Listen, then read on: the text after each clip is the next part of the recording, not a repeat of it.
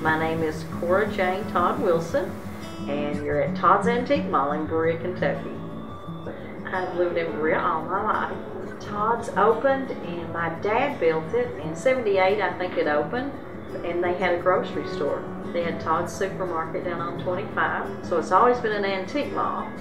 But my dad ran the grocery store, my stepmother ran the antique mall for years until my dad sold out of the grocery store. My favorite thing is people, probably the people in Berea. I love people, and so here you get to meet people from all over the world.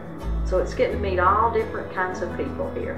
Antique Trail is actually a listing in each state of antique malls. They kind of dissect the states. They just picked up Kentucky about a year ago and started the Antique Trail here. They were in the southern states, but now they have Kentucky, and they will be all over. It's a big thing.